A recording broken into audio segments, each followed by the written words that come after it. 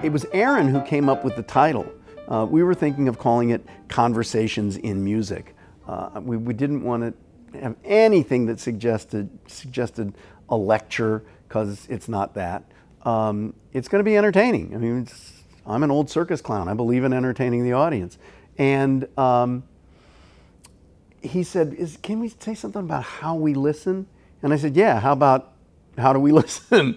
I think that the title, How Do We Listen, is perfect for this, because whether you know it or not, when you listen to a piece of music, you're listening to or for melody, rhythm, and harmony. Which one appears to you first? That may differ with who you are and with the piece of music.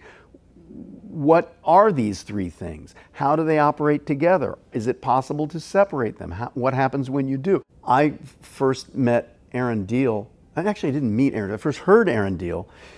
I don't know. He couldn't have been much more than 20, but this was at the 90th birthday concert for the jazz pianist Marion McPartland. It was in New York, and I was like, who is this kid? I mean, he was really a special, you could tell he was special.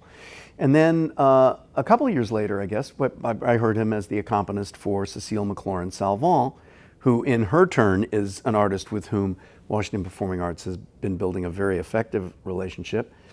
Aaron, in the meantime, has been building a very solid jazz career of his own as a soloist and leader of a trio. He also, in the 2016-17 season, opened the New York Philharmonic's season with a gala concert in which he performed the Gershwin Concerto in F. So this is a guy who's a great pianist. I mean, he's got great chops. He's got classical chops. He's got jazz chops. He also was in some tribute for Philip Glass. Philip Glass asked him to play, I think, a couple of his piano rhapsodies, but I mean, and Aaron and I are both from Ohio. He's from Columbus, I'm from Dayton. And we really hit it off. And we met in New York. And at some point about 2-3 years ago, I guess it was 2015, I said to Jenny Billfield, you know, Aaron and I want to do something. We want to do a concert together. We want to talk about music, have him play. So she said, well, one concert's no good. You can do a series. Can you do 3? And I immediately said, melody, harmony, rhythm. She said, oh, that'd be wonderful.